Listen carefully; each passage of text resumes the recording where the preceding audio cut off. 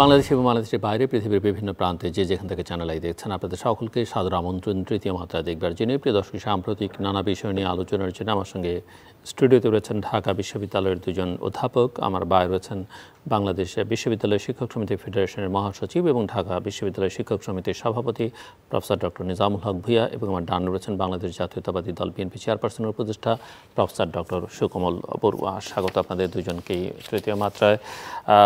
নির্বাচনকে ঘিরে এক ধরনের অনিশ্চয়তা তৈরি হয়েছে, অনেকেই মনে করেন। আমার প্রশ্ন, যে ধরনের নির্বাচনের দিকে বাংলাদেশ যাচ্ছে সেটা কতটা কাঙ্ক্ষিত, কতটা গ্রহণযোগ্য, এবং সবচেয়ে উদ্বেগের কথা যেটি দুদিন আগে এটি পত্রিকায় ছাপা হয়েছে যে বাংলাদেশের কারাগারের যা ধারণ ক্ষমতা, সেই ধারণ ক্ষমতার দ্বিগুণেরও বেশি মানুষ এখন কারাগারে। সো প্রফেসর নিজামুল হক ভূঁইয়া, আপনার কাছ থেকে শুনতে চাই, আপনারা দুজনেই বুদ্ধিজীবী সম্প্রদায়ের, বুদ্ধিজীবী বলতে সমাজ যাদেরকে চেনে পৌঁছে, আপনারা সেই গোত্রের, আপনারা কিভাবে দেখেন? ধন্যবাদ জিল্লুর ভাই, ধন্যবাদ চ্যানেল আইয়ের অসংখ্য দর্শকবৃন্দকে এবং আমার সহ আলোচক অধ্যাপক সুকোমল বড়ুয়া স্যার। আসলে আমরা গত এক বছর থেকেই আমাদের এই নির্বাচনটাকে কেন্দ্র করে আমরা অনেক কিছুই শুনতে পাচ্ছি।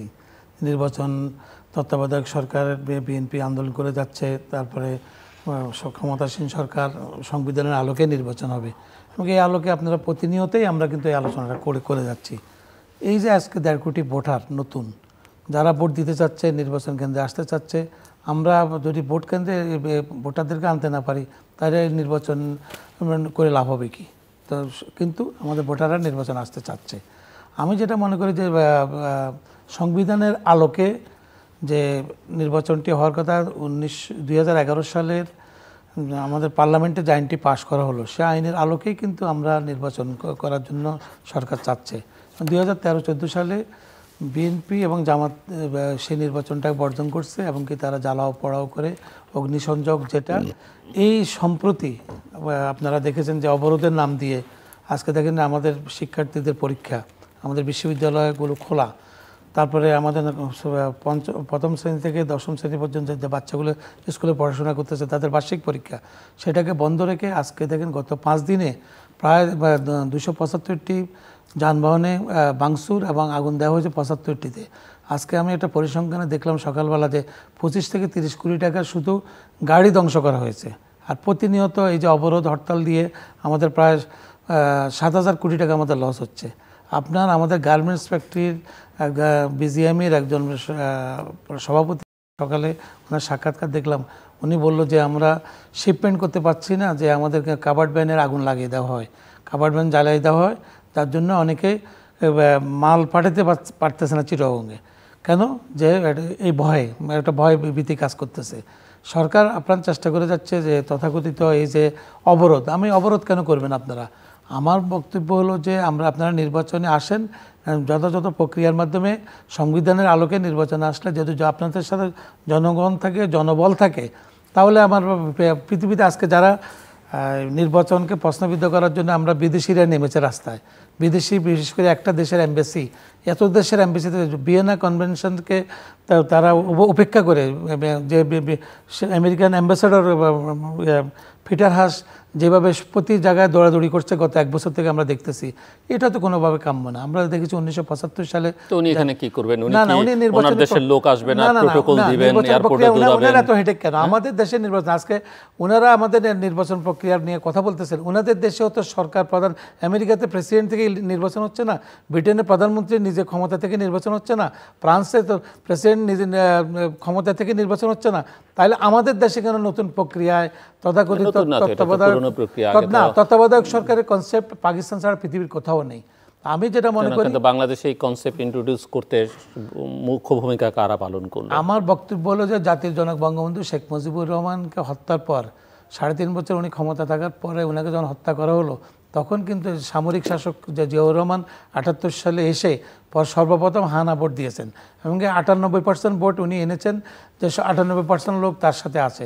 এরপরে 1979 সালে যে নির্বাচনটি হলো, নিষিদ্ধ জামাত, মুসলিম লীগ কে উনি সংগঠিত করলো, এমনকি উনি ওনার মন্ত্রিসভায় উনি ওনার যে বিএনপির 79 সালে বিএনপি ক্ষমতা আসার পর 𝗙াশিসকে উনি প্রধানমন্ত্রী করলো, উনি মশিউর রহমান কে উনি মন্ত্রী বানালেন, যারা 71 সালে মুক্তিযুদ্ধের বিরোধিতা করেন। এবং সবুর খান সাহেব খুলনা থেকে নির্বাচিত হয়ে পার্লামেন্টে এসেছে, এমনকি 20টি সিট তখন কিন্তু এই স্বাধীনতা বিরোধীদেরকে উনি এস্টাবলিশ করলো।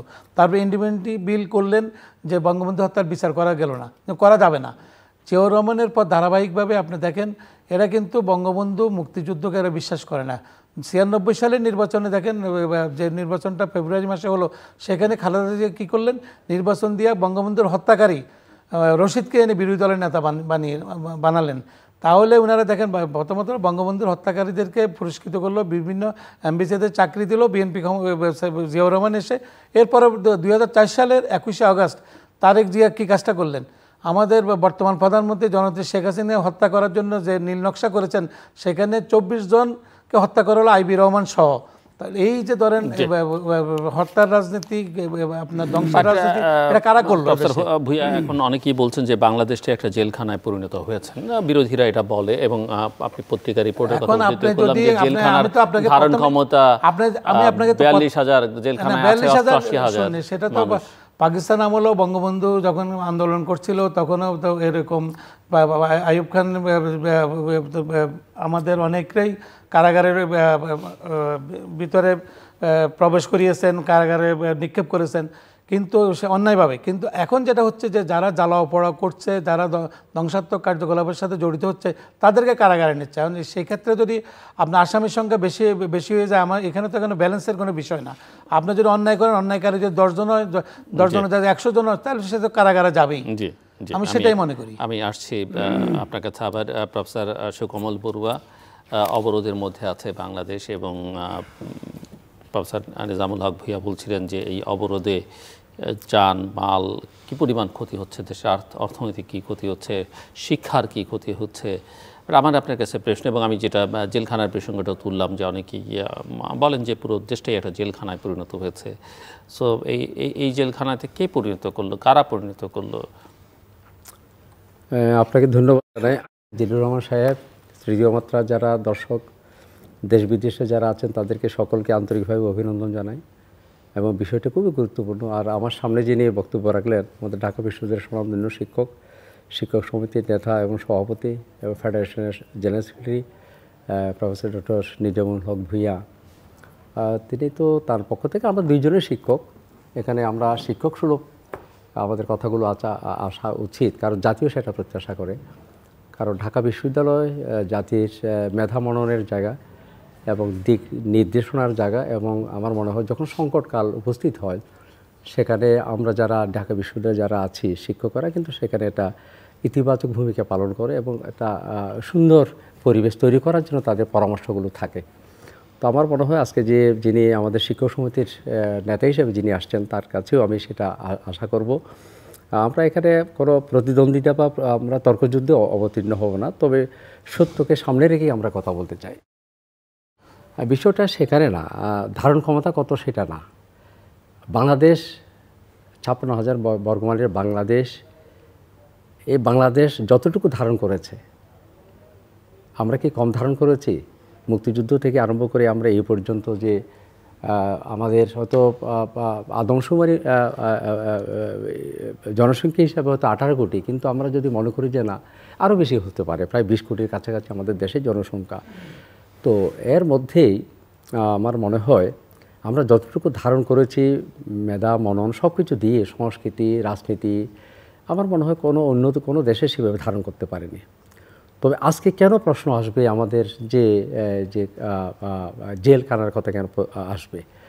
তো আমার যিনি ফেডারেশনের আমাদের যে শিক্ষক সমিতির নেতা যিনি বললেন কথাটা, আমার মনে হয় এখানে আমরা একটা বিচার করতে পারি। এখানে এটা আমরা স্বাধীন হয়েছি, দেশ কিন্তু সম্পূর্ণ স্বাধীন। এই স্বাধীন দেশে আমরা তো যুদ্ধ করেছি কার বিরুদ্ধে? আমরা একটা দীর্ঘদিনের যে আমরা মানে বিভিন্ন বৈষম্যের শিকার ছিলাম, এবং আমাদের যে অধিকার বঞ্চিত ছিলাম নানাভাবে, যে আমরা অত্যন্ত মানে কি বলবো সেটাকে, যে অন্য দেশের পরাধীনতার মধ্যে যে শৃঙ্খলে থাকার যে যন্ত্রণা, এই যন্ত্রণা থেকে দীর্ঘদিনের যে দ্রোহ দিয়ে কিন্তু আমরা উপস্থিত হয়েছিলাম সেই স্বাধীনতা যুদ্ধে 1971 সনে। এরপরে কিন্তু আমরা তো আর সেটা আশা করি না। আমরা তো আমাদের স্বাধীন দেশে বসবাস করি, এখানে আমরা রক্তের দিক থেকে, সামাজিক দিক থেকে, ধর্মের দিক থেকে, সাংস্কৃতিক দিক থেকে আমরা এই ভূখণ্ডে যারা বসবাস করি, কিন্তু আমার মনে হয় আমরা একদিক থেকে কিন্তু সকলেই কিন্তু একটি ধারণ করার শক্তি রাখি, নানা কারণে ধারণ করার শক্তি, কারণ সামাজিক আমাদের সম্প্রীতি আছে এখানে। যদিও বা বিএনপি, আওয়ামী লীগ, জাতীয় পার্টি, ইসলামিক দল, আমরা যত বিভাজন করি না কেন, সব কিন্তু এই দেশের মানুষ, কিন্তু আমরা এখানে বাইরে কেউ এসে কিন্তু আমাদের দেশের রাজনীতি করে না। তো এই জন্য আমার মনে হয় আমাদের দেশের রাজনীতিকে এই ভৌগোলিক পরিসময় কিন্তু আমাদেরকে সেটা কিন্তু মনে রাখতে হবে।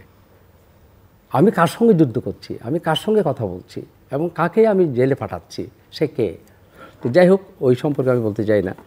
আজকে আপনি যেটা বলছেন, আমার মনে হয় এই দেশ তো স্বাধীন হয়েছে সকলের সমন্বয়ে। এখানে কিন্তু যেটা আজকে বলা হচ্ছে, এখানে যে বিএনপির কথা বলা হচ্ছে, আমার মনে হয় বিএনপিকে সেইভাবে বলা বোধ ঠিক না।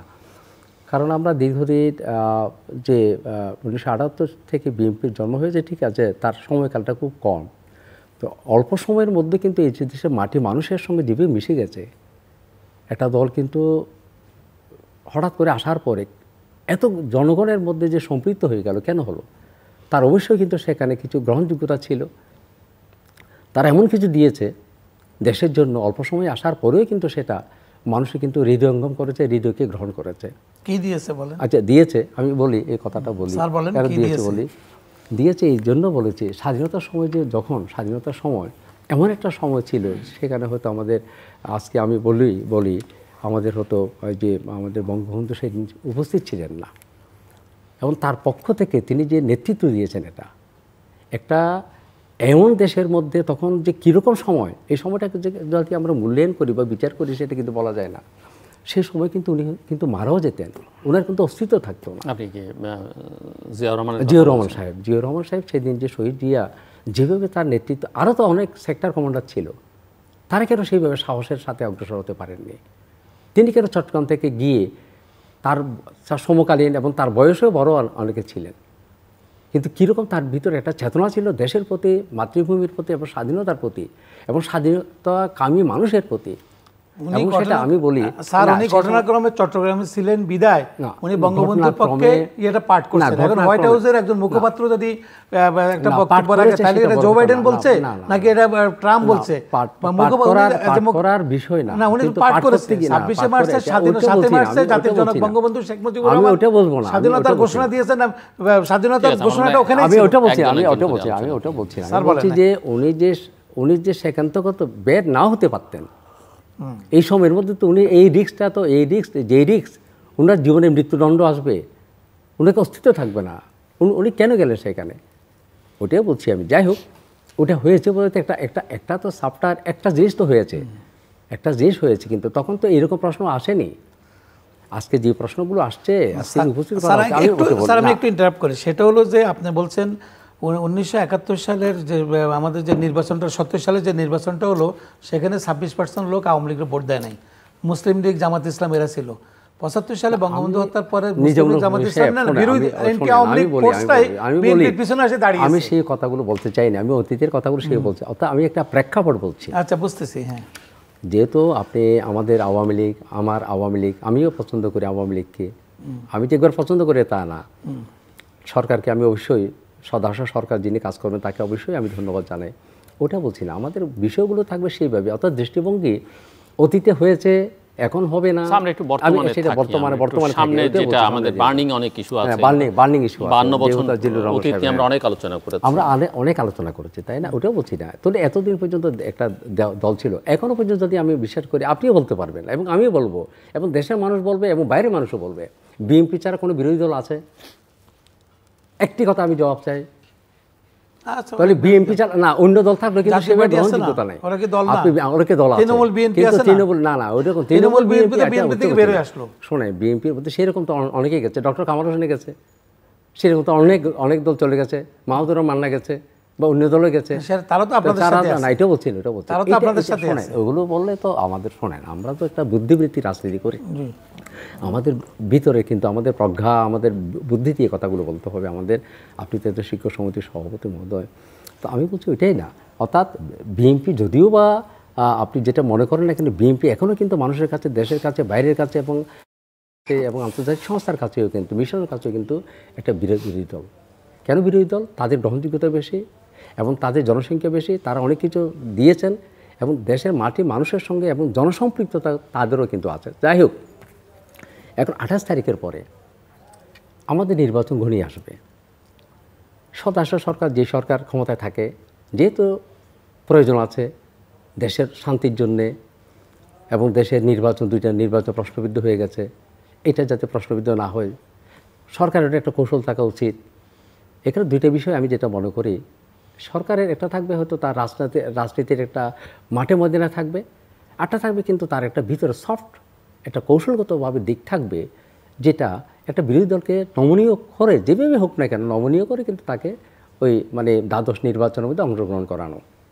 তো সেটা যদি হয়, এখানে কিন্তু নির্বাচন কমিশনের ভূমিকা আছে। সরাসরি সরকার যদি নাও বলে, মাননীয় প্রধানমন্ত্রী এবং সরকারের পক্ষ থেকে নাও যায় জিনিসটা, যদি মনে করে যে না আমরা সেটা বলতে পারছি না, অত জনগণের কাছে সেভাবে বলাটা আমাদের পক্ষে ঠিক না, অনেক মুখপাত্র আছে যাদেরকে বললে কিন্তু অত কাজটা হতো। অত নির্বাচন কমিশনার কিন্তু, যেহেতু নির্বাচন কমিশনার কিন্তু কোনো সরকারের না, বিরোধী দলের না, দেশের রাষ্ট্রের সকলের কিন্তু নির্বাচন কমিশনার। এই সময় কিন্তু নির্বাচন কমিশনটা কিন্তু একটা ভালো ভূমিকা রাখতে পারে, যে তারা সরকারের পক্ষ হলেও হোক অথবা বিরোধী দলের পক্ষ অথবা দেশের শান্তির জন্য তারা রাখতে পারে। আমি বলছি ওইটাই 28 তারিখের পরে যে মহাসমাবেশ হলো, সেখানে যেমন ধরেন 28 তারিখ হলো মহাসমাবেশের পরে কেন্দ্র করে যে এখানে যেমন গ্রেপ্তার হলো, আমার কাছে যে একটা লিস্ট আছে 8,951, প্রায় 9,000-এর মতো। একটা মহাসমাবেশকে ঘিরে 9,000-এর মতো হলো। আমার মনে হয় এটা মহাসমাবেশের মধ্যেও কিন্তু অনেক প্রশ্ন আসে, সেখানে ভালো মন্দ আসে, আওয়ামী লীগ, বিএনপি, সেখানে জামায়াতে ইসলাম এবং অন্য তৃতীয় পক্ষ, এই ঘটনার নানা ধরনের বিকৃতি, নানা ধরনের ছদ্মবেশ, নানা ধরনের প্রশ্নগুলো আসে। কারণ এগুলো দিবালোকের মতো সত্য। কারণ আমাদের দেশে রাজনীতি হয়েছে কদর্য।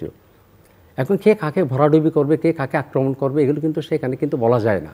এই জন্য আপনি যে কথাটি বলছেন আমেরিকাতে কেন হচ্ছে না এবং ফ্রান্সে কেন হচ্ছে না, অন্যান্য দেশের দৃষ্টান্ত আনলে, সেখানে তো এরকম নেই, সেখানে তো প্রশ্নবিদ্ধ হয় না, এত বেশি প্রশ্নবিদ্ধ, এখানে বিশ্বাস নাই। আমাদের তো বিশ্বাস, আস্থা হারিয়ে ফেলছি আমরা।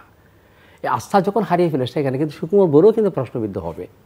কোনো জায়গায় যদি কোনো দিন যদি আমার প্রশ্ন উঠে, আমি যদি কোনো জায়গায় যদি আমি অত আস্থা হারিয়ে ফেলি, আমি যত সুকুমার বড় সাদা হই না কেন, সে তো হই না কেন, সেটা কিন্তু আর থাকবে না। এই জন্যই তাহলে মোট মামলা হয়েছে 148টির অধিক এবং মৃত্যুবরণ সাংবাদিক সহ হয়েছে 11 জন, আর মোট আহত হয়েছে কিন্তু প্রায় 4,000-এর মতো। এই যে ঘটনাটা ঘটল, এখন জেলে, সবাই জেলে, আমাদের নেতারা যারা নেতৃত্ব দেবে তারা কিন্তু এখন সবাই কিন্তু কারাগারে। এই যে সামনে একটা নির্বাচন, এইটাকে এতদিন পর্যন্ত শান্তি আন্দোলন করে আসছে কিন্তু বিএনপি, তারা শান্তি আন্দোলনেই ছিল কিন্তু আমি যতটুকু জানি। কারণ এখানে যেমন ধর সরকার বাহিনীর একটা বাহিনীগুলো থাকে, সিকিউরিটি বাহিনী থাকে, তাদের ফোর্স থাকে, কিন্তু বিএনপির তো কিছু নেই। আপনাকে চিন্তা করতে হবে সেটা। হ্যাঁ, একটা যেহেতু আন্দোলন হয়, সেখানে কিছুটা দ্রোহ থাকে, আন্দোলন থাকে, আন্দোলনমুখী নেতাকর্মীরা কিছুটা এরকম থাকবে। এটা তো আন্দোলনের ভাষা, আন্দোলনের উপাদান হলো সেটা। তাদের মুখে নানা ধরনের কথা থাকবে, কিছুটা থাকবে, টুকিটাকি বিষয়গুলো থাকবে, কিন্তু এগুলোকে সরকার যেহেতু দ্বাদশ নির্বাচন, এটা আমাদের সামনে নির্বাচন, এটাকে বোধহয় আমার মনে হয় কৌশলগতভাবে এটাকে কিন্তু তারা ভূমিকা রাখতে পারত। আমাদের সরকার, বর্তমান সরকার, মাননীয় প্রধানমন্ত্রী এবং রাষ্ট্র সরকার সেটা করতে রাখবো এখানে। এই জন্য আমার মনে হয় যে আমাদের বেগম খালেদা জিয়া, যতটুকু বলি না কেন, তিনি 3 বারের প্রধানমন্ত্রী, তিনি এখন অন্তরীণ, তাকে যেভাবে রাখা হয়েছে এটাও তো মানবিক। কারণ দেশের মানুষ কত জায়গায় যাচ্ছে চিকিৎসার জন্য, আমাদের রাষ্ট্রপতি মহোদয় যাচ্ছেন, মাননীয় প্রধানমন্ত্রী যাচ্ছেন, আমরা যাচ্ছি। তাহলে উনি একটা সাধারণ, উনি কোনো ফাঁসির কোনো দণ্ডাদেশ নাই ওনার মধ্যে, সামান্য একটা মানে টাকার অর্থের, তাও কিন্তু হয়নি। এটা হয়তো রাখতে হয়তো যেভাবে হোক সেখানে কিন্তু হয়নি। তা আমার মনে হয়, আমি একটু বলি, তো এই জন্য আমার মনে হয় আমাদের এখন দলের এই যে সামনে যে বেশি দিন নেই, এখন আমাদের নির্বাচন কমিশনার বললো এই 90 দিন মাত্র, আর 3, 4, 5, 6, 11 তারিখের ভিতরে তারা নির্বাচন করতে চায়, জানুয়ারির মধ্যে শেষ করতে চায়, তাই না? এই সময়টা কম। তা আমার মনে হয় এখন আওয়ামী লীগের উচিত, আমার মনে হয় যদি যেটা হয়ে গেছে, আমি আশা করি এখন তাদের মধ্যে একটা বোধোদয় আসুক। আমি আপনার মাধ্যমে বলতে চাই, আপনি আমাদের শিক্ষক সমিতির একজন নেতা, আপনার দূরতা, আপনার গ্রহণযোগ্যতা আমাদের মধ্যে অনেক বেশি। আমি দেখেছি আমাদের মাননীয় ভাইস চ্যান্সেলর মহোদয় দায়িত্ব গ্রহণ করেছেন, শিক্ষক সমিতির নেতা হিসাবে আমি আপনাকেও বলতে চাই যে দ্বাদশ নির্বাচনটা যাতে প্রশ্নবিদ্ধ আর না হয়। হ্যাঁ, বিএনপিকে কিছুটা হলেও আনার যদি কোনো কৌশলগত দিক, আমি এটা কৌশলগত দিক এটা এই জন্য বলছি, রাষ্ট্রদূত চাচ্ছে আপনি যে পিটার ডি হাস উনি কিন্তু ওনার ভূমিকাটা কিন্তু খারাপ না। সাবির হোসেন চৌধুরীর বাসায় গেছেন উনি। সাবির হোসেন চৌধুরী আওয়ামী লীগের মুখপাত্র নাকি? উনি তো হানিফ সাহেবের কাছে যেতে পারতো, প্রেসিডেন্ট মেম্বার আব্দুল রাজ্জাক সাহেবের কাছে যেতে পারতো। না কিন্তু এর পারপাস তো উনি গিয়েছেন অন্য ক্লাইমেট ইস্যুতে কথা বলতে। সেটা হলো ভিন্ন ইস্যু, সেটা হলো ভিন্ন ইস্যু। কিন্তু সেরকম উনি তো সব জায়গায় যাচ্ছে। শুনেন আমি বলি স্যার, একটা মিনিট বলি। 1975 সালে আমাদের এখানে বুস্টার ছিলেন, এখানে আমেরিকান অ্যাম্বাসেডর। বঙ্গবন্ধু হত্যার আগে এই ভদ্রলোক বোরকা পরে পরে বিভিন্ন জায়গায় ষড়যন্ত্র করেছেন, আর উনি এবার ওপেন নেমে গেছে। যে আমেরিকা 1971 সালে মুক্তিযুদ্ধে 3 বার ভেটো দিয়েছেন, 7ম নম্বর পাঠিয়েছে, 74 সালে কৃত্রিম দুর্ভিক্ষ সৃষ্টি করেছে, সে আমেরিকা কখনোই মুক্তিযুদ্ধ গণতন্ত্রকে ওরা মেনে নিতে পারে নাই। তার জন্য এই ষড়যন্ত্রের সাথে আমেরিকা এমনভাবে ইনভলভ, স্বাধীনতার বিরুদ্ধে। আজকে দেখেন না, আপনি দেখেন হামাস ইসরায়েলের ঘটনাটা আপনি দেখেন, বিএনপি থেকে কি আপনারা একটা বিবৃতি দিয়েছেন? যখন জামাত ইসলামকে একটা বিবৃতি দিয়েছে, একটা মিছিল করেছে আমাদের সঙ্গে। না আমি বলি, উনি যখন যেমন ধরেন উনি যখন আপনাদের এখানে যে আওয়ামী লীগের কোনো বাসা যাচ্ছে তখন কোনো সেই ধরনের প্রশ্ন উত্থাপন হয় না। তিনি যখন অন্য জায়গায় যায় কিন্তু প্রশ্ন উত্থাপন হয়। আমার মনে হয় সেটা দৃষ্টিভঙ্গিও ভালো না। উনি আসছেন, আমেরিকা একটা শক্তিধর রাষ্ট্র ছিল এবং দীর্ঘদিন পর্যন্ত তারা কাজ করছে এখানে। আমার মনে হয় তাদেরও রাজনৈতিক আন্তর্জাতিক কিছুটা যে দৃষ্টিভঙ্গি নেই তা না, কিন্তু তিনিও চাচ্ছেন, আমি তো বারবার তার নিউজগুলো পড়ি, তিনি নিরপেক্ষ, সুষ্ঠু এবং অবাধ, নিরপেক্ষ এবং যাতে গ্রহণযোগ্য একটা নির্বাচন হয়। আমেরিকা গণতন্ত্র শিখায়, তারা বলছে 5000 শিশুকে হত্যা করেছে গাজাতে, তাদেরকে লাইসেন্স দিয়ে দিয়েছে। এটা আমি নিন্দা জানাই। সেটা নিন্দা তো বিএনপি থেকে তো নিন্দা আসে না। শুনেন, অতীতে আমরা দেখেছি যে আপনার ইসরায়েলে যদি আপনার প্যালেস্টাইনে 10টা লোক হত্যা করা হতো, শুক্রবারে বাইতুল মোকাররমের গেট থেকে বিএনপি জামাত একসাথে মিছিল করতো। না, পররাষ্ট্র দপ্তরের যে এই যে বেদান্ত প্যাটেল আরেকজন হচ্ছে মুখপাত্র আমেরিকার, এই যে পররাষ্ট্র মন্ত্রণালয়ের মুখপাত্র হিসেবে তিনি কথা বলছেন। তিনি বলছে যে তিনিও চাচ্ছেন যে নিরপেক্ষভাবে যদি হয়, এবং উনি এটাও বলছে সব দলকে একসঙ্গে করে যদি নির্বাচনটা হয় তাহলে আমরা খুবই খুশি হব, এবং আন্তর্জাতিক বিশ্ব কিন্তু আমাদের দিকে চেয়ে আছে।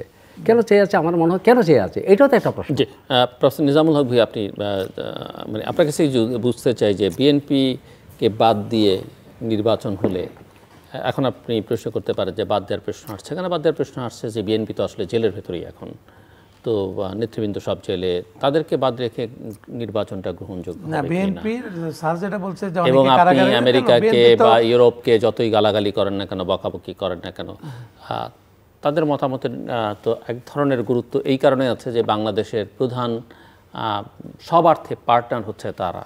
কারা? ইউএসএ। হ্যাঁ, অবশ্যই না, আমি গালিগালাজ করছি না, আমি বললাম যে আমাদের নির্বাচন নিয়ে আমাদের দেশের আভ্যন্তরীণ ব্যাপারে তারা অনেক বেশি হস্তক্ষেপ করছে। 71 সালের কথা বলেছেন, 71 সালে ভারতে আমাদের 1 কোটি শরণার্থী আশ্রয় নিয়েছিল।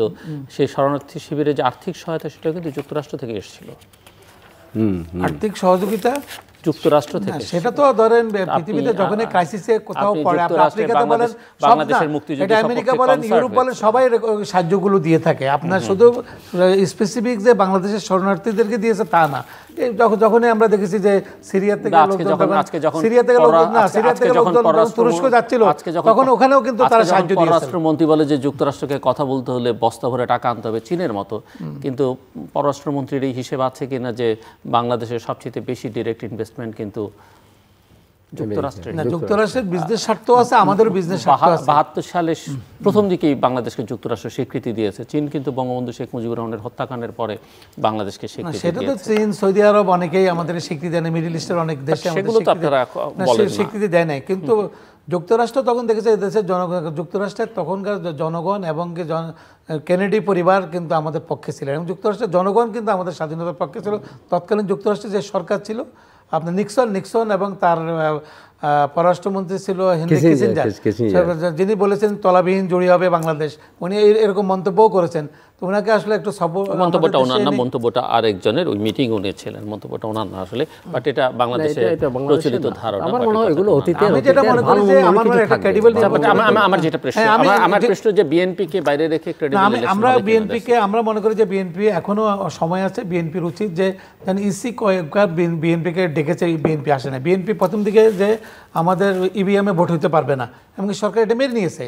এখন সরকার বলছে যে ঠিক আছে ভোটের বাক্স বা ভোটের ব্যালট পেপারও কিন্তু সকালবেলা পৌঁছানো হবে প্রয়োজন বোধহয়, কিন্তু সবকিছুই নির্বাচন কমিশন বলছে, নির্বাচন কমিশন বলছে, কিন্তু আপনারা কোনোটাই মানছেন না। আপনারা বলতেছেন জনগণ যদি আপনার সাথে ৭০ সালে বঙ্গবন্ধু ইয়াহিয়া খান এবং পাকিস্তানের বিরুদ্ধে নির্বাচন করে নাই, বঙ্গবন্ধু চ্যালেঞ্জ হিসেবে নিয়েছিলেন। আমরা ওইভাবে বলি, আমরা কথাগুলো ওইভাবে বলি।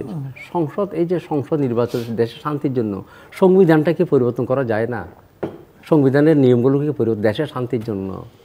আমার বক্তব্য হলো যে আমার বক্তব্য হলো যে বিএনপি তো ইসি যে এতবার ডেকেছে, বিএনপি ইসি এখানে এসে তো বলতে পারতো যে আমরা এই চাই, এমনকি বিএনপি তো এসে আওয়ামী লীগকে বলতে পারে আমরা এইভাবে করতে চাই। ওনারা করে না, ওই সরকারের বিরুদ্ধে যেভাবে তারা কথাবার্তা, যেভাবে প্রপাগান্ডা, যেভাবে বক্তব্য দিচ্ছে, এটাও তো কাম্য না। না, ডক্টর তথ্যমন্ত্রী কি কথা বলে আপনাদের, আমাদের যে মাননীয়, আমি বলি সরকার হয়তো অনেক সময় হয়তো, আমি যেটা মনে করি আর কি, এইরকম সরকারে যদি ক্ষমতায় থাকে, যে আমাদের এই যে তথ্যমন্ত্রী সাহেব, তাই না, উনি তো হাসান মাহমুদ সাহেব, উনি যেসব কথাগুলো বলে, যে বিএনপি সম্পর্কে যেসব ন্যাক্কারজনক কথাগুলো বলে, আমার মনে হয় এগুলো তো ঠিক না।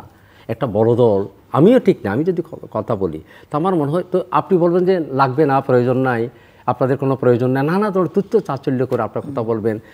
মাঠে মারা গেছে, তারা এখন জীবনী শক্তি নেই, তারা কোথায় চলে গেছে। তো জীবনী শক্তি না থাকলে এই যে মাঠে ময়দানে মানুষ এতগুলো করার পরে কেন মানুষ থাকে? এগুলো তো কোনো আওয়ামী লীগ থেকে আসে না, আওয়ামী লীগ থেকে যদি আওয়ামী লীগ, আমি বলি, যদি প্রশ্ন হয় যে হ্যাঁ আপনারা ভাড়া করে বা আওয়ামী লীগ থেকে আনে বা অন্যান্য মানুষের যাচ্ছে, তাহলে আমার মনে হয় যদি আন্দোলনগুলো যদি সেখানে যদি বিএনপি না হয়, তাহলে যদি অন্যান্য দলের হয়, তাহলে আপনার মনে হয় এই ঘটনাগুলো কিন্তু তারা করা। যদি অন্যান্য দলের মানুষেরা যদি সংমিশ্রণ হয়, আমাদের বিএনপির মানুষ নাই, যদি এটাই হয়, সত্য হয়, সাংবাদিক মারার কি দরকার ছিল? না, এটা বলছি না, বিএনপি মারা গেছে, কোনো জীবনী শক্তি নেই, তাদের প্রমাণ দিতে হবে।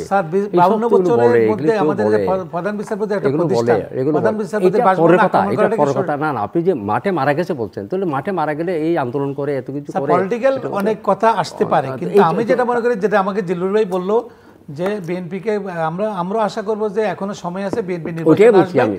কারণ জিল্লুর সাহেবের কথাই বলছি আমি, স্যার আপনাকে আমি সাপোর্ট দিচ্ছি। এখনো আমি বলছি, আমি বিএনপি থেকে হয়তো আমি ওই ধরনের, আমি হয়তো বিএনপি হয়তো আমার কথা শুনবে কিনা আমি সেটা জানবো না, অত বিএনপির পক্ষ হয়ে আমি, যেহেতু আমি বিএনপির একজন হয়তো অ্যাডভাইজার, শিক্ষক হিসাবে আমি ওই শিক্ষক স্বরূপ আমি আচরণ দিয়ে কথা বলতে চাই। যদি আপনারা সেইভাবে আমন্ত্রণ জানান, অবশ্যই যাবে না? কোথায়? নির্বাচনে? হ্যাঁ, নির্বাচনে যদি সেইভাবে আমন্ত্রণ জানান, যদি সেইভাবে যাওয়ার যদি পদগুলো করেন, মানে বর্তমান সরকার যদি আপনার তো তথ্যমন্ত্রীর কথা বল, তথ্যমন্ত্রী সাহেব বিভিন্ন বক্তব্য দিচ্ছেন। আমি আশা করব যে আমাদের পিটার সাহেব, যে সাবের সাহেবের বাসায় গেছে, সেখানে যায় তথ্যমন্ত্রীর কাছেও যায়, উনি ওনার বক্তব্য দিতে পারে, আপনারা এইভাবে করেন ওইভাবে করেন। কিন্তু আমি যেটা মনে করি যে আপনার স্যার যেটা বলছে যে বিএনপি নির্বাচনে আসার ব্যাপারে, এখন ৭০ সালের নির্বাচন, আমি স্যার এটা বারবার বলতে চাচ্ছিলাম, ৭০ সালে আওয়ামী লীগ কিন্তু বঙ্গবন্ধু যার নির্বাচনটাকে চ্যালেঞ্জ হিসাবে নিয়েছে, এমনকি নিরঙ্কুশ সংখ্যাগরিষ্ঠভাবে উনি জয়লাভ করেছে। ১৬৯টি আসনে ১৬৭ আসনে আওয়ামী লীগ জয়লাভ করেছিলেন, কিন্তু ইয়াহিয়া খান তার ক্ষমতা দেন নাই। বঙ্গবন্ধু এটা জানতেন যে আমাকে ক্ষমতা দিবে না, কিন্তু আমি জনগণের ম্যান্ডেট আমি নিয়ে নেব, কিন্তু উনি ধারণা করছিলেন, কোনো সময় উনি বলেছিলেন। কিন্তু আমাদেরও তো বিএনপিরও তো উচিত যে আপনাদের এত জনবল, এত জনপ্রিয়তা, আপনারা এত উন্নয়নের কথা বলছেন, উন্নয়ন যদি করে থাকে, গত 15 বছরে শেখ হাসিনা করেছেন। আজকে মেট্রো রেলে আপনি মিরপুর থেকে আপনার এটাকে মতিঝিল চলে আসতে পারতেছেন, আজকে আপনি দক্ষিণ অঞ্চলে চলে যেতেছেন। আপনি ঢাকা শহরের বাইরে যেভাবে রাস্তাগুলো হয়েছে, আপনার যে আমাদের মেঘনা এবং আপনার দাউদকান্দি 2টা ব্রিজ হলো, কেউ টেরও পায় না যে 2টা ব্রিজ এক্সটেনশন, 2টা ব্রিজ হয়ে গেছে, আমাদের টানেল হয়েছে, তারপরে আমাদের ভৌতিক উন্নতি হয়েছে, এটাকে আমরা স্বীকার করি। আমি স্বীকার করি, ডেভেলপমেন্টের এটা তো ধারাবাহিকতা, ওটা স্বীকার করি, এটাকে ধারাবাহিকতা। স্যার 15 বছরের মধ্যে ক্ষমতা ছিলেন, যেমন ধরেন এটা রোডম্যাপ অনেক কিছু হয়েছে, এটা ঠিক আছে, কিন্তু এমন জিনিস হয়ে গেছে, যেমন ধরেন যে যেখানে কথা বলার স্বাধীনতা, ভোট দেওয়ার স্বাধীনতা, কথা তো স্যার বলতে পারতেছেন না, এই যে টেলিভিশনে যদি হয়, এই যে চ্যানেল আইতে স্যার আপনি কি সুন্দরভাবে সরকার সমালোচনা করতে পারছেন না স্যার? আমি সুকুমার বলছি, এতজন কারাগারে আছে, এতজন আছে, প্রতিনিয়ত প্রতিকূল চ্যানেলে 10-15টা চ্যানেলে তো সবাই এটা বলা এখানে বলা, টিভির ভিতরে বলা, কথা বলা, বাইরে কথা বলা, দেশে এবং বাইরে সবাই তো শুনতেছে স্যার। মিছিল করতে হবে না, আন্দোলন করতে হবে না, টেলিভিশনে এই যে আপনার সুকুমার বড়ুয়াকে এখন না চারদিকে সারা বিশ্বের লোকজন দেখতেছে না, ঠিক চারদিকে ঘিরে ফেলে। আচ্ছা যাই হোক, এখন ইসিকে আমরা বলা হয়, আপনারা বলুন যে ইসিও কিন্তু চিন্তিত। যত কিছু বলুক না কেন, সেদিন যে 4 তারিখে যে মিটিং ডাকলো, সেখানে 4 তারিখে যে মিটিং ডাকলো, সেখানে কিন্তু প্রশ্নবিদ্ধ, সেখানে তো সব দল যায়নি। 4 তারিখে যে গত 4 তারিখে যে দলকে নিয়ে মিটিং করলো, সেখানে কিন্তু উনি আরে বাবা, উনি চিন্তিত না, উনার ভিতরে হার্ট কি চিন্তিত না, সেটা তো আমি আর দেখবো না, তাই না? উপরে তো কথা বলছেন উনি, আমরা তো সেখানে কথা বলি, আমরা অনেক কিছু কথা বলি, কিন্তু ভিতরে কতটুকু আমার যে সেখানে চিন্তা আছে কিনা, চিন্তা নেই, আমি ভয়ভীতি আছে কিনা, উনি কিন্তু সেটাও প্রশ্নবিদ্ধ। কারণ উনি এই দেশের একটা একটা স্বাধীন, উনি তার সুষ্ঠুভাবে স্বাধীনভাবে তার ভূমিকা রাখছে যে কিনা, এটা তো একটা প্রশ্নবিদ্ধ হবে পরবর্তীতে। উনি তো সরকারের পক্ষপাতিত্ব করতে পারবেন না, তাই না? উনি চাইবে যে এই দেশের জনগণ যেটা চাইছে, জনগণের যদি হয়, যেহেতু 2বার নির্বাচন আমি করতে পারিনি। আপনার কাছে আমার একটা প্রশ্ন, যে বিএনপি কি আন্দোলন সংগ্রাম করে তার দাবি আদায় করতে পারবে? না, দাবি আদায় তাদের তো একটা কর্মসূচি আছেই, আগে থেকে আছে, তার কৌশলও আছে, তাদের তো কৌশল যে তা নাই, এটা বড় কৌশল আছে না, বাসে আগুন দেওয়া কৌশল তো আছে, আছে আগুনকে অবরোধ দেওয়া, গুপ্তভাবে গাড়ি ভাঙা, গুপ্তভাবে এটাও বলতে ঠিক না। গুপ্তভাবে অনেকে কিন্তু ঢুকে যায়, এখন বিভিন্ন ড্রেস পরে ছদ্মবেশে কিন্তু অনেকে ঢুকে যাচ্ছে।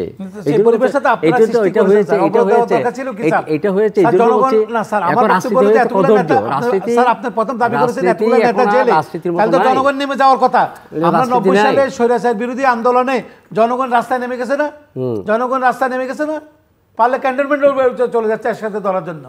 তো এখন আপনাদের জনসম্পৃক্ততা থাকলে লোকজন নেমে যাবে। তবে আমি স্যার যেটা মনে করবো, আপনার যেহেতু স্যার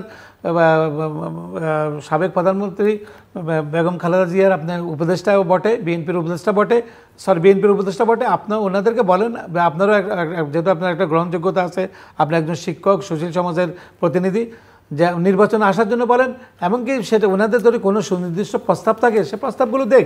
আমরা চাই যে একটা শক্তিশালী বিরোধী দল, একটা শক্তিশালী সরকার থাকুক, যে সরকারের মধ্যে মনে করেন যে বিরোধী দল প্রস্তুত করতে পারবে দেশে কি ডেভেলপমেন্ট হচ্ছে। বিএনপিকে বিরোধী দল হিসেবে দেখতে চাইছেন কোনটা? হ্যাঁ, বিএনপি নির্বাচনে আসলে তো বিএনপি বিরোধী দল, জনগণ যদি বিএনপিকে ভোটে বিএনপি বিরোধী দল হিসেবে দেখতে চায় না, বিরোধী দল হিসেবে আমি বলবো না, আমি বিরোধী দল বলবো না। আমার বলবো যে যেহেতু আপনি বলছেন যে জনগণের সম্পৃক্ততা আপনাদের এত বেশি, জনগণ ভোট দিলে, জননীতি শেখ হাসিনা বহুবার বলছেন যে জনগণ আপনাদের ভোট দিলে আমরা সেটা গ্রহণ করবো, কিন্তু আপনারা তো ভোটে আসতেছেন না, আপনারা ভোটকে ভয় পান, ভোটকে পছন্দ করতেছেন। 18 সালের নির্বাচনের কথা আপনারা বলেন, রাতের ভোট দিনে হয়েছে, আপনারা একটা জায়গায় 4-5 করে নমিনেশন দিয়েছেন, দেওয়ার পর বিএনপি জনগণ বিভ্রান্ত যে কার পিছনে যাবেন, ধানের শীষ কে পাবেন, শেষ মুহূর্তে একজনকে দিয়েছেন, 3 জন স্বতন্ত্র দাঁড়িয়ে গেছেন। সেটা না, শোনেন, আমি সেদিন বলতে টিভিতে ছিলাম, আমি একজন টিভিতে ছিলাম, যে গত বছর নির্বাচন হলো, আমাকে বললো যে তখনই খবর আসছে যে ভোট তো হয়ে যাচ্ছে।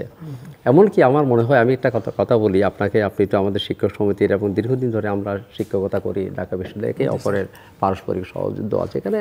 তো আমরা বাকবিতণ্ডার জন্য না, সত্যকে বলার জন্য আমরা এখানে আসছি, আর জাতীয় সেটা প্রত্যাশা করে। আমাদের প্রফেসর এমাজউদ্দিন সাহেব, উনি মারা গেছেন, উনি হয়তো ব্যস্তবাসী হয়ে গেছেন। ওনাকে নিয়ে, যেহেতু ওনার সঙ্গে আমার একটা সম্পর্ক ছিল, আমরা দুজনে ভোট দিতে গেলাম, কিন্তু আমরা ভোট দিতে পারলাম। স্যার, ভোট তো হয়ে গেছে। কোন ইয়ারে? 14 সনে 14। তো এই যে যদি স্যারের মতো মানুষ, আমি যদি গিয়ে যদি ভোট দিতে না পারি, সাধারণ মানুষের অবস্থা কি হয়েছে আপনি জিজ্ঞাসা করেন। এই জন্য বলছি, এটা সত্য কথা, আপনি তো আর মিথ্যা কথা বলছেন না, আমার মনে হয় সত্য। অনেক কিছু হয়েছে, অনেক কিছু হয়ে গেছে, তাই না? আমাদের হয়তো নির্বাচন বর্জনই করছেন আপনারা। না, যাই হোক, না বর্জন করছি, আমরা গেছি তো, বর্জন করছি, আমরা গেছি, বর্জন করছি আমরা গেছি। এখন ইমাজউদ্দিন স্যার, উনি আমাদের শ্রদ্ধাভাজন ঢাকা ইউনিভার্সিটির মাননীয় উপাচার্য ছিলেন। আপনি কি 14 কথা বলছেন না 18 কথা বলছেন? 14 কথা বলছেন। 18 কথা বলছি যে, না ওই যে, হ্যাঁ 18 14 না, সরি 18। তো এই যে আমরা গেলাম, সেখানে ভোট দিতে পারলাম না, এগুলো কিন্তু ঠিক না। আমি এখন কথা বলি, আমার মনে হয় আমাদের সময় তো খুবই মূল্যবান, এই সময়গুলো মূল্যবান। আপনিও একটা শিক্ষক সমিতির নেতা হিসেবে আসছেন, আপনার কাছে আমি সেটা আশা করব, আমার কাছে হয়তো আপনি আশা করবেন এবং জাতীয় আশা করে। আমার মনে হয় মাননীয় প্রধানমন্ত্রীর কাছে আমি একান্তভাবে অনুরোধ জানাতে চাই এবং সরকার কাছে অনুরোধ জানাতে চাই যে আপনারা এমন একটা ফর্মুলা তৈরি করুন যাতে বিএনপি আসতে পারে। সেটা তত্ত্বাবধায়ক সরকার হতে পারে, অথবা জাতীয় একটা কমিটি করে হয়তো প্রধানমন্ত্রীর ক্ষমতায় না থাকবে, হয়তো এরকম একটা কিছু করা যায় কি না, অথবা ইসিকে সেরকম দায়িত্ব দেওয়া যায় কিনা, ইসিকে আরেকটু দায়িত্ব দিয়ে যাতে তাদেরকে বিএনপিকে আহ্বান করার সেরকম পথ আবিষ্কার করা যায় কিনা। যেহেতু একটা বৃহত্তম দল, এটা না আসলে কি হবে কি না হবে সেটা প্রশ্ন না। আমার মনে হয় আসার জন্য যেটা প্রয়োজন আছে সেটাকে করে নেতিবাচক ভূমিকা না রেখে আমার মনে হয় ইতিবাচক ভূমিকার মধ্যে আমরা যাই। আমার মনে হয় এখানে সরকার উপকৃত হবে, দেশ উপকৃত হবে, জনগণ উপকৃত হবে। সেই ধরনের কৌশল যদি আমরা তৈরি করতে চাই, কিন্তু অনেকে চাচ্ছেন সেটা। আমরা যতটুকু বাইরে ভিতরে আমি তো মিশনে কিছু কাজ করি, তাই না? মিশনের বিভিন্ন জায়গায় যাই, আমরা দেখি তারা প্রশ্ন করে আমাদের কাছ থেকে। যেহেতু আমি একটা বুদ্ধিস্ট শিক্ষক, মানবতাবাদী, আপনি জানেন আমি তো হিউম্যানিটেরিয়ান কিছু কাজ করি, শান্তিবাদী। তো আমরা বিভিন্ন জায়গায় গেলে কিন্তু তারা প্রশ্ন করে কেন বাংলাদেশের অবস্থা এরকম হবে। তো আমি তো আর সেইভাবে জবাব দিতে পারি না, কারণ আমি তো তৃণমূলের কোনো রাজনীতি না, আমি সেরকম কোনো রাজনীতির সঙ্গে আমার কাছে নেই। আমি মানে দীর্ঘদিন ধরে কোনো রাজনীতি, আমি শিক্ষক হিসাবে যেটা রাজনীতি করি। তো আমি নরম স্বরে তাদেরকে বলি যে দেশের অবস্থা হচ্ছে, কারণ দেশে এখন সবাই সচেতন হয়েছে এবং সেখানে আওয়ামী লীগ, এখানে বিএনপি বা অন্যান্য পার্টিও, সেখানে আমাদের দেশের যে একটা এরকম জাতীয় সংস্কৃতি আছে, মানে নির্বাচনকে ঘিরে এরকম অনেক প্রশ্ন তৈরি হয়। তো যাই হোক, এখন সেটাকে যদি আমরা সমাধান করতে পারি, আপনি চীন একটা পরাশক্তি, ভারত একটা পরাশক্তি, রাশিয়া একটা পরাশক্তি, আমেরিকা একটা পরাশক্তি এবং ইউরোপিয়ান ইউনিয়ন, এটা তারা কিন্তু সংঘবদ্ধভাবে তারাও চাচ্ছে কিন্তু কাজ করার জন্য। আমার মনে হয় অর্থাৎ ভারতের ভূমিকা এক ধরনের, কিন্তু হয়তো তারাও চাচ্ছে, তারা ভিতরে কিন্তু তারাও চায় যে বাংলাদেশে একটা নির্বাচন, কারণ প্রতিবেশী দেশকে অশান্তির মধ্যে রেখে কিন্তু কেউ কিন্তু শান্তি পাবে না, তারাও চায়। অর্থাৎ সরকারকে সাহায্য করলে কিন্তু ভেতরে কিন্তু তারাও চাচ্ছে একটা শান্তি পাবে, একটা নির্বাচন হোক। তো যাই হোক, আমার কাছে যে খবরগুলো আছে আমি আপনার মাধ্যমে বললাম এবং জাতিকে বললাম, আপনারা একটু চিন্তা করেন যে অন্ততপক্ষে ইসি তার দায়িত্ব নিয়েই, ইসি তার স্বাধীন দায়িত্ব নিয়ে, যাতে নিরপেক্ষ সময় খুব কম। তো এই সময়ের মধ্যে যদি যেহেতু আমাদের যারা প্রধান দায়িত্ব আছে তারা কিন্তু সবাই কারাগারে, এবং সরকারও উচিত এইভাবে বোধহয় একবারে মানে কারাগারে নিয়ে, স্যার এটা বোধহয় ঠিক না। স্যার এই যে অবরোধটা দিয়ে রাখছে, আপনারা তো শান্তিকামী লোক, স্যার একটু আহ্বান করেন যে আপনারা অবরোধটা প্রত্যাহার করেন। আমি আপনাকে মির্জা ফখরুল ইসলাম তো আর সেখানে তো লাঠি আর তো কিছু নেই, তো মির্জা ফখরুলকে কেন নিয়ে গেলেন? আমির খসরু মাহমুদ চৌধুরী, আমি তো জানি, আমি খসরু মাহমুদ চৌধুরী সম্পর্কে জানি না। যাদেরকে নিয়েছে কিন্তু তারা তো কোনো ওই কাজের মধ্যে নাই। তারা তো দলের মানে উচ্চস্তর নেতা, যারা সিদ্ধান্ত দেবে, যারা আপনাদের সঙ্গে বসবে, যারা আপনাদের সঙ্গে কথা বলবে, তাদেরকে যদি আটকিয়ে রাখেন, সেটা হয়। যদি ওনাদের নেতৃত্বে থাকার পর ওনাদের সামনে যদি বিশৃঙ্খলাতে ওনাকে দায়িত্ব দিবেন না, ওনারা কি দায়িত্ব নেবেন না? উনি দলের নেতা, উনি দলের মহাসচিব, তো মহাসচিবকে যদি কারাগারে নিয়েছে, কিন্তু ওনার কি সমাধান? কারাগারে তো পরে নিয়েছে, আপনার তো এই ঘটনার পরে তো ওনাকে কারাগারে নিয়েছে। আমি যেটা স্যার মনে করি যে না, শুনুন স্যার, আমি আবারও বলছি যে মানে আমাদের মহাসচিবের কথা কিন্তু অনেকে শিক্ষকরাও বলে। আমি যখন ক্লাস বসি না, আমাদের মহাসচিবের কথা, উনি একটা দেখেন, উনি কিন্তু অসম্ভব একজন শান্তিবাদী মানুষ। আমি দেখেছি ওনার কথার মধ্যে সবকিছুর মধ্যে একটা কিন্তু আছে। তো যাই হোক, এইরকম মানুষকে কিন্তু আমার মনে হয় একটা আন্দোলন যখন করার জন্য দিয়েছেন আপনারা, শান্তি আন্দোলন, উনি তো করবেন, উনি নেতৃত্ব। এখন যেহেতু তারেক সাহেব আছেন, আমাদের একটি চেয়ারম্যান আছে কিন্তু লন্ডনে, তারপরে বেগম খালেদা জি এখন অন্তরীণ, গৃহবন্দী, অসুস্থ। কোথায় গৃহবন্দী? এখন নিত্য ওনাকে একটা বিশেষ ভাষা দিয়ে উনি এখানে আছেন না। কতটুকু ভাষা আমি তো গেছি, এই ভাষা থাকলেও একটা মানুষ যে কারোর সঙ্গে কথা বলতে পারছে না, একমাত্র নিজের কয়েকটা সুনির্দিষ্ট ছাড়া, সুনির্দিষ্ট মানুষ ছাড়া কিন্তু কারোর সঙ্গে কথা বলতে পারলে এইভাবে একটা মানুষ কতদিন থাকে? তাহলে চিকিৎসা যদি বাইরে যেতে পারছে না। প্রশ্ন করতে চাই, প্রশ্নটা তো যাই হোক, এগুলো আমার মনে ব্যক্তিগতভাবে রাষ্ট্রদূত বা যুক্তরাষ্ট্রের প্রসঙ্গ টানলেন।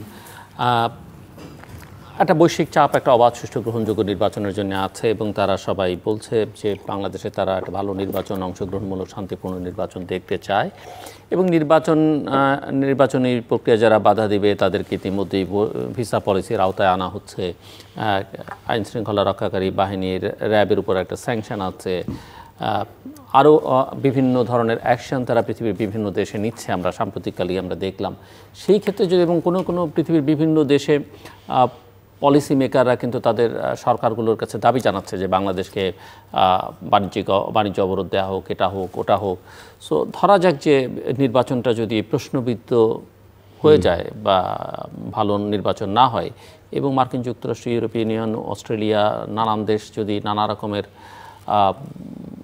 পদক্ষেপ নেয় বাংলাদেশের বিরুদ্ধে, সেটা কিভাবে সামাল দেবে? যে অর্থনৈতিক সংকটের মধ্যে বাংলাদেশ আছে। আপনাকে যেটা বলি, একমাত্র আমরা দেখেছি যে অন্য দেশের ওরা দুই একবার কথা বলেছে, এখানে সবচেয়ে বেশি উদ্গ্রীব এবং মানে মূল খেলোয়াড় হিসেবে কাজ করছে আমেরিকান পৃথিবীর সবচেয়ে বড় শক্তি, তারা মূল খেলোয়াড় কাজ করছে। এবং কি উনি যেভাবে প্রতিনিয়ত এখানে যাচ্ছে ওখানে যাচ্ছে, মনে হচ্ছে এটাই ওনার গুম হারাম হয়ে গেছে। আজকে বিএনপি যে এর আগেও থেকে বিএনপি বলে আসতেছে যে তাদের সাথে বিদেশিরা আছে, বিদেশিরা তাদের সাথে বিএনপির বক্তব্য, কিন্তু যুক্তরাষ্ট্র তো বলেনি যে আমরা বিএনপির সঙ্গে আছি বা আমরা আওয়ামী লীগের সঙ্গে। তাদের অ্যাক্টিভিটি তো মানে প্রুভেন যে তারা তো আওয়ামী লীগের নেতাদের সঙ্গে বৈঠক করছে, আওয়ামী লীগের নেতাদের সাথে যারা যাচ্ছে। যেমন উনি আমাদের স্বরাষ্ট্রমন্ত্রীর সাথে গিয়ে 28 তারিখে কি হবে এটা তো ওনার প্রশ্ন করার দরকার ছিল না।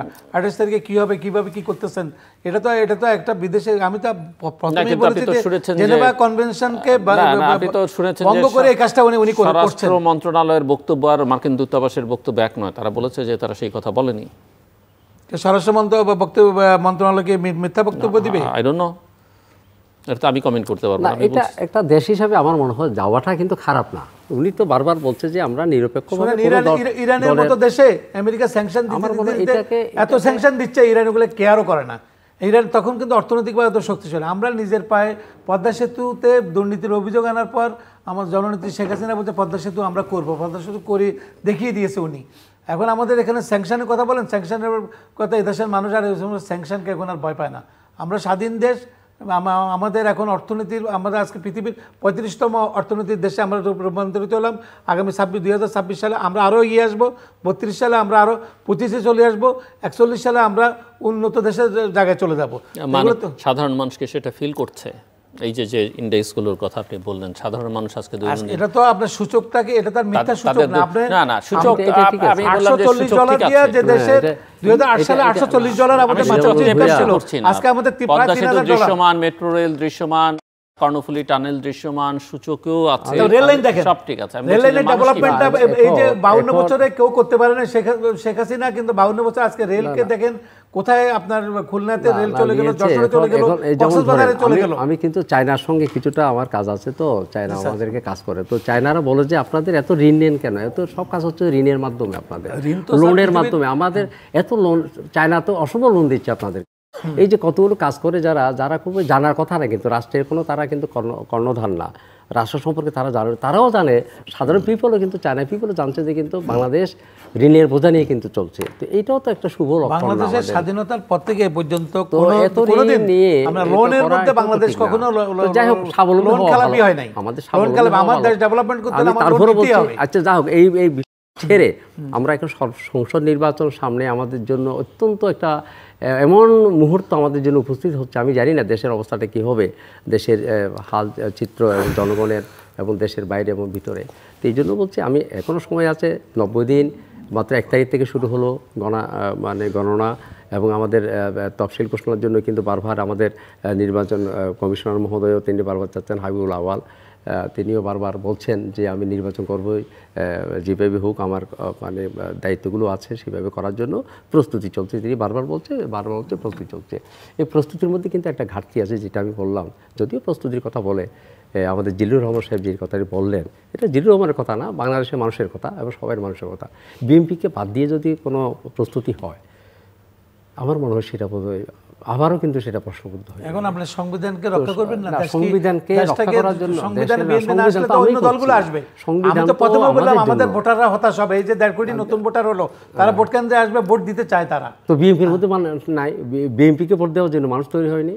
তো তারা তো বঞ্চিত হবে। আমার বক্তব্য হলো যে আমি তো পূর্বেই বলেছি স্যার, আমি পূর্বে বলেছি যে আপনারা 1.5 কোটি যদি আওয়ামী লীগের যারা বঞ্চিত যে হবে, উন্নয়ন কাজগুলো করেছে মানুষ সেগুলো দেখার পরে দিয়ে যে অর্থনৈতিক সফলতা, আজকে হয়তো মুদ্রাস্ফীতির কথা আমরা বলছি, আমাদের দ্রব্যমূল্যের দাম বেড়ে গেছে, রাশিয়া ইউক্রেন যুদ্ধ, পূর্বে ছিল এর আগে ছিল করোনা, এখন ইসরায়েলের যুদ্ধ, সবকিছু মিলে সারা বিশ্ব কিন্তু একটা অস্থির অবস্থার মধ্যে বিরাজ করছে। আমরা গ্লোবাল বিশ্বের মধ্যে আছে, গ্লোবাল বাংলাদেশ একটা বাংলাদেশের মধ্যে বাংলাদেশের আমি যেটা ধারণা, আমি যেটা মনে করি, আমাদের জিল্লুর রহমান সাহেব বলছে আমাদের সূচক অনেক কিছু হয়েছে উন্নতি, কিন্তু জনগণে কিন্তু সেভাবে এটাকে মূল্যায়ন করতে চায় না। জনগণ চায় একটা সুষ্ঠু নির্বাচন হোক, আমরা গিয়ে সবাই ভোট দেব, একটা সরকার যে আসুক না কেন আমরা যাতে ভোট দিতে পারি, সেটা আওয়ামী লীগ আসুক আবার বিএনপি আসুক, যাতে প্রশ্নবিদ্ধ না হয়, স্বাধীনভাবে ভোট দেওয়ার অধিকারটা যদি হয় জনগণ কিন্তু সেখানে। এখন এইটার জন্য কি করণীয়, এটার জন্য কি করণীয়, এটার জন্য কি করণীয়, এটার জন্য করণীয় এটার জন্য করণীয় আমার যেমন আছে, আমার মনে হয় এটার জন্য করণীয় যেমন আমার আছে, ঠিক আমার মনে হয় আমি যেটা বলি দেশের মানুষেরও সেটা আছে। ইসিকেই দায়িত্বটা নিতে হবে, ইসির হাতে এই কথা বলছে। আমি তো চাই আপনাকে আপনাকে সাধুবাদ জানাই, এই অধিবেশনের মধ্যে ৩য় মাত্রার মধ্যে আপনাকে সাধুবাদ জানাই। এই জন্যে ইসিকে দায়িত্বটা নিতে হবে, ইসিকে দায়িত্ব নিতে হবে, তার ভূমিকাটা হবে নিরপেক্ষভাবে দৃঢ়ভাবে। তিনি যদি মনে করেন যে না এই দেশে আমি প্রশ্নবিদ্ধ হতে চাই না, সে যেই হোক, আমি চাই রাষ্ট্রের একজন আমি মানে কর্মকর্তা, আমি দায়িত্ব পেয়েছি, আমার এই নির্বাচন কমিশনকে আমি প্রশ্নবিদ্ধ করতে রাখতে চাই না, দেশের জনগণের স্বার্থ আমি মানে কিছুতেই বিঘ্ন হতে মানে দিতে চাই না, এবং জাতীয় এবং আন্তর্জাতিকভাবে যাতে আমি যাতে এই নির্বাচনটা করে যাতে দেশের সার্বভৌমত্বকে রক্ষা করতে পারি, দেশের জনগণের আশাকাঙ্ক্ষা যাতে রক্ষা করতে পারি, এবং দীর্ঘদিনে যেটা আমাদের আন্দোলন সংগ্রাম যত ধরনের হয়েছে এগুলো আমার মনে হয় সব শান্তির পরিবেশ। আপনি তো শান্তির কথা বলছেন, ইসি নির্বাচনকালীন সরকারের দায়িত্বটা ইসির হাতে থাকবে, আর নির্বাচনকালীন সরকারের প্রধানমন্ত্রী শেখ হাসিনা থাকবেন, তার সরকার থাকবে, তাদের তো কোনো ক্ষমতা থাকবে না, প্রশাসন তো ইসির হাতে থাকবে, তখন তো ইসি যে দায়িত্বটা পালন করবে, সেখানে নির্বাচন আসতে ভয় কোথায় স্যার? না, সমস্ত প্রশাসন তো আপনাদের হাতে না। কেমন প্রশাসন? ডিসি আপনাদের হাতে, ম্যাজিস্ট্রেট আপনাদের হাতে, পুলিশ বাহিনী আপনাদের হাতে, র্যাব আপনাদের হাতে, দায়িত্বটা তো ইসির হাতে। এই যে না মাননীয় প্রধানমন্ত্রী সচিবদের নিয়ে বসবেন, তো সেখানে এমনি তো বসবেন না, উনি একটা নির্দেশনা থাকবে কোনো বসার, তো কখন বসবে? এই তো বসবে সচিবদের নিয়ে বসবে, সচিবদের সাথে উনি এখন বসবে, এখন যেমন ধরে ঘোষণা করা হয় না, ওটা বলছি না, ডিসিদের নিয়ে বসতে মাননীয় প্রধানমন্ত্রী ডিসিদের নিয়ে বসতে কথা বলতে পারেন না, পারে, মাননীয় প্রধানমন্ত্রী ডিসিদের নিয়ে বসছে, প্রশাসনদের নিয়ে বসতেছেন, এটা বসার একটা উদ্দেশ্য আছে, দেশের ডেভেলপমেন্টের জন্য, দেশের ইয়ে করার জন্য, আইন শৃঙ্খলা বাহিনী সবকিছু ঠিক রাখার জন্য উনি তো বসতেই পারেন না, বসতে পারেন। নির্বাচনকে ঘিরেই তো হচ্ছে না, নির্বাচনের আগে যদি নির্বাচনকে ঘিরে হচ্ছে, যেমন হতো প্রশাসন বদলাচ্ছে, আপনারা এত ভয় পাচ্ছেন, আপনারা এত ভয় পাচ্ছেন, আরে দেশের শক্তি তো আপনার কাছে না, কেমনে শক্তি? রাষ্ট্র শক্তি তো আপনাদের কাছে, রাষ্ট্র শক্তি তো আপনাদের কাছে, ভয় হবে না। নির্বাচিত প্রধানমন্ত্রী বাইরে বিএনপির মধ্যে তো বিএনপির হাতে কিছু নাই, বিএনপির হাতে তো কোনো অস্ত্র নাই, বিএনপির হাতে তো কিছু নাই। আপনারা তো বলছেন যে আপনাদের সাথে জনগণ, আপনারা এত শক্তিশালী, আপনাদের সাথে জনগণ আছে, জনগণের সবচেয়ে বড় শক্তি না। আপনারা জিয়াউর রহমান বলছেন না জনগণের সকল ক্ষমতার উৎস, তাহলে আপনাদের যদি উৎস থাকে তাহলে আপনারা আসেন না। উৎস বলেই তো এখন আন্দোলনে যাচ্ছে, আন্দোলন করা তো সাংবাদিক মারা না, আন্দোলন করা তো গাড়ি পড়া না, আন্দোলন করা তো অবরোধ করা না, লাঠি দিয়ে যদি নানাভাবে যদি সেখানে যদি তাদের উপর যদি আক্রমণ করা হয়, বাহিনীগুলোকে সব বাহিনী যদি তৈরি করা হয়, সেখানে আন্দোলন কিভাবে করবে? এটাও তো একটা প্রশ্ন। আপনারা সব বাহিনীকে সেখানে দিয়ে দেন, রাষ্ট্রের যত যন্ত্র আছে, প্রশাসন আছে, সমস্ত কিছু সেখানে চলে যায়। একটা পল্টনকে ঘিরে যদি এত প্রশাসন থাকে, পল্টনকে ঘিরে এত, বাবা গো শোনেন, আমি আপনাকে খুবই সম্মান দিয়ে বলছি, এটা পল্টনকে ঘিরে এত ভয় কেন? আমার প্রশ্ন সেখানে, একটা পল্টন একটা জায়গা, বাংলাদেশের একটা পল্টনকে নিয়ে এত বাহিনী কেন সেখানে যায়? এটা তো প্রশ্ন স্যার, আপনারাও কেন একটা ব্যবসায়িক হাব, একটা পল্টন হলে একটা ব্যবসায়িক হাব, আপনারা ওই জায়গাটাকে কেন অবরোধ করে রাখবেন? না, ওইটাকে ঘিরে কেন আপনারা এটাকে কেন অবরোধ করে রাখবেন স্যার? আপনাদের জনসভা করতে পারেন, আপনারা ডিএমপি কমিশনের ঘুম থাকে না, আপনারা পল্টনেই করতে হবে, স্বরাষ্ট্রমন্ত্রীর ঘুম থাকে না, ডিএমপি কমিশনের ঘুম থাকে না, আমাদের মাননীয় প্রধানমন্ত্রীর সহ যত বাহিনী আছে তখন ঘুম থাকে না। একটা যখন আন্দোলনের কথা বলে, সেটা গোলাপ শাহ মাজার হোক অথবা যে কোনো একটা মাজার হোক, সেখানে ভিড়েই ধরে ফেলে, আগে থেকে কত ধরনের পরিকল্পনা করে না, সরকারের তো অভিজ্ঞতা আছে, আপনাদের এই যে জনগণকে রাস্তায় কিভাবে আটক করা হবে, জনগণকে কিভাবে আটক করা হবে, নৌকা ট্রলার কিভাবে আটক করা হবে, কোন পথে আসবে, এত ধরনের যদি প্রশাসনকে যদি ব্যবহার করে, এরপরও যে জনগণ আসে এটাকে আপনাদের বুঝতে হবে।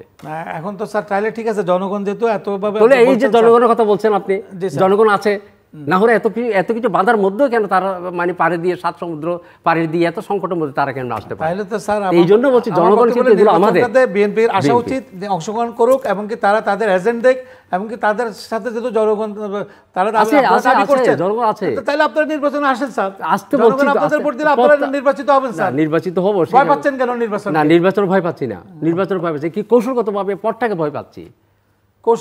আপনি নির্বাচন বলবেন ঠিক আছে, কিন্তু পথটা কিন্তু আপনাকে তৈরি করে দিতে হবে। তো পথ তো স্যার ঠিকই আছে, কথা ঠিক আছে, আপনি সংবিধান, আপনি নিরপেক্ষ আছে, আমার শক্তিশালী ইসি আছে, আমার নির্বাচনকালীন সরকার শেখ হাসিনা থাকবেন, ওরা তো ওই সময় ক্ষমতা থাকবেন না। আমরা শান্তিবাদী, আমরা তো মানুষ, আমরা শিক্ষক মানুষ, আমরা চাচ্ছি সুস্থভাবে আমি গিয়ে যাতে ভোটটা দিতে পারি, সকলে যাতে ভোটে দেওয়ার অধিকারটা যাতে থাকে, এই ভোটের অধিকারের মধ্যে যাতে কোনো ধরনের হস্তক্ষেপ করা না হয়। এটা পরিবেশটা কিভাবে আসবে সেটাই চিন্তা করেন এখন। এটা তো স্যার আমি বারবার একই কথা বললে তার পূর্বেই স্যার বলেছি যে ইসি শক্তিশালী থাকবে, প্রধানমন্ত্রী নির্বাচনকালীন সরকার থাকবে, পুরো প্রশাসন ইসির হাতে থাকবে। নির্বাচনে আসেন, জনগণ আপনাদের সাথে, জনগণ আপনাদের ভোট দিবে, আপনাদের পুলিং এজেন্ট থেকে শুরু করে। গতবার থেকে মাননীয় প্রধানমন্ত্রী দাওয়াতে যায়নি, গেছেন, গণভবনে যায়নি, গেছে তো বিশ্বাস করে গেছে না, এরপর প্রশ্নবিদ্ধ হলো কেন? আপনি আমাকে আমন্ত্রণ দিয়েছিলেন, আপনি কথা বলেন সেখানে, কথা বলার পরে সেটা যদি আবার অন্যভাবে হয়ে যায়, কিন্তু সেটা যাবে একবার যখন এরকম হয় আবার যে হবে না সেরকম হয়। এই জন্য বলছি দুইবার যখন হয়ে গেছে, তৃতীয়বারের মধ্যে যাতে এটা না হয়। দুইবার হয়ে গেছে ঠিক আছে, এবং তৃতীয়বারের মধ্যে একটু আমরা, আপনি আমি সবাই, আমরা তো দেশের মানুষ, আমি মাননীয় প্রধানমন্ত্রীকে খুব শ্রদ্ধা করি, সম্মান করি, সরকারকে শ্রদ্ধা সম্মান করি, কারণ উনি আমাকে ভালো জানেন একজন শিক্ষক হিসাবে। আমি চাই যে ওনার মধ্যেও, কারণ উনিও যে অত কথা বলছেন ঠিক আছে, কিন্তু ওনার অন্তরে কিন্তু একটা কিন্তু আমার মনে হয় ওনার মধ্যেও একটা চিন্তা আছে, এটাকে অস্বীকার করা যাবে না। আমি বুঝি দেশের এই অবস্থার মধ্যে, দেশের মধ্যে চিন্তা মানে কি, একটা রাষ্ট্রকে, দেশের জনগণকে এইভাবে দিয়ে উনি কি শান্তি থাকতে পারবেন? কিভাবে দিয়ে? এই যে যদি জনগণ যদি প্রশ্নবিদ্ধ হয়ে যায়, ভোট যদি না হয়, ভোটের আগে পরে যদি এরকম হয়ে যায়, এই যে যেমন ধরুন এইগুলো, আমার মনে হয়, আমি শোনেন, প্রত্যেকের ভিতরে কিন্তু একটা কিন্তু মানে যন্ত্রণা থাকে। এটা কি যন্ত্রণা আমি দেখব না। উনি রাষ্ট্রের প্রধান কর্মকর্তা, রাষ্ট্রের প্রধান, ওনার যে নানা ধরনের ঘটনাগুলো কিন্তু ওনাকে আহত করে, এটাও ঠিক। উনি যে চিন্তায় নেই, তা চিন্তামুক্ত তা আমি বলবো না, উনি চিন্তা, কারণ উনি একটা প্রশাসনের প্রধান দায়িত্ব, দেশের সর্বময় ক্ষমতার দায়িত্ব কিন্তু ওনার হাতে, তাই না? তো এই জন্য আমার মনে হয় দেশে বিদেশে কী হচ্ছে না হচ্ছে প্রতিদিন কিন্তু প্রতি মুহূর্তে ওনার কাছে খবর যাচ্ছে। এরপরে দিন যত ঘনিয়ে আসতেছে উনি কিন্তু খবর পাচ্ছেন সব কিছু। এই জন্য উনি চিন্তাযুক্ত, এই জন্য চিন্তামুক্ত করার জন্য, মারার জন্য ষড়যন্ত্র নিয়েছিল 21 আগস্টের যেকোনো মানুষের যদি শুনে, যদি কেউ এরকম করে আমরা এটাকে নিন্দা জানাই। যে কোনো ঘটনাকে আমি কখনো 21 আগস্ট আপনি কিভাবে নেবেন? আপনি 21 আগস্টে আইবি রহমান সহ 24 জন মারা গেলেন, প্রধানমন্ত্রীকে মারার লক্ষ্যে তো এই কাজটা করা হলো। মানে পরম করুণা আল্লাহর কৃপায় উনি বেঁচে গেলেন, স্রষ্টার কৃপায় বেঁচে গেলেন, তাই না? এটা তো এরপর উনি 19 বার ওনাকে অ্যাটেম্প নেওয়া হয়েছে ওনাকে মারার জন্য। তো আপনি এটা কিভাবে নেবেন? উনি কিভাবে, উনি কি শান্তিতে আছেন? কিন্তু এদেশের জনগণের জন্য উনি প্রতিনিয়ত উনি কাজ করে যাচ্ছেন অত্যন্ত সফলভাবে। যেমন আমাদের ইন্দিরা